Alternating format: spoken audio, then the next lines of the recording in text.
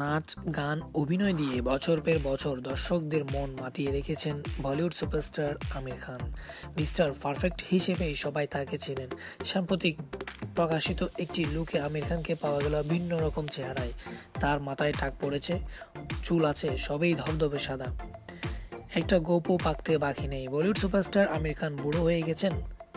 জানা গেল ভারতের মোবাইল ফোন অপারেটর ফোনপের শুভেচ্ছা দূত হিসেবে একটি বিজ্ঞাপন চিত্র বিদ্যুৎ হাজির হয়েছেন আমির খান। তার নতুন রূপ দেখে ভক্তরা চমকে গেছেন। অবশ্যই সামাজিক যোগাযোগ মাধ্যম টুইটারে একটি ভিডিও শেয়ার করেন। এতে দেখা যায় কিভাবে বড় হয়ে গেছেন তিনি। অর্ধেক টাক, নকল সাদা ফেসিয়াল চেহারা ও একটি পরছোলা ব্যবহার করেছেন ৫৪ বছর বয়সী এই অভিনেতা। আইপিএলে এবারের আসরের অফিসিয়াল সহ পৃষ্ঠপোষক ফোনপে।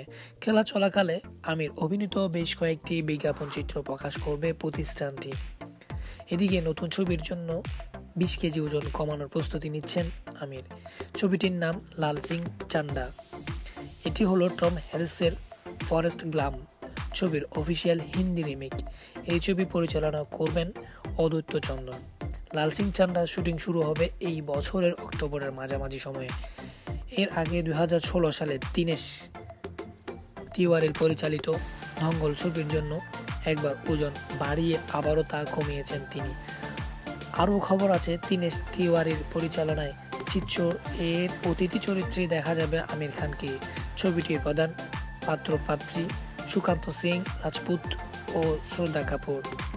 সো ভিউয়ার্স, আমাদের ভিডিওটা যদি আপনার ভালো লেগে থাকে অবশ্যই আমাদের ভিডিওতে লাইক, কমেন্ট এবং সাবস্ক্রাইব করতে ভুলবেন না।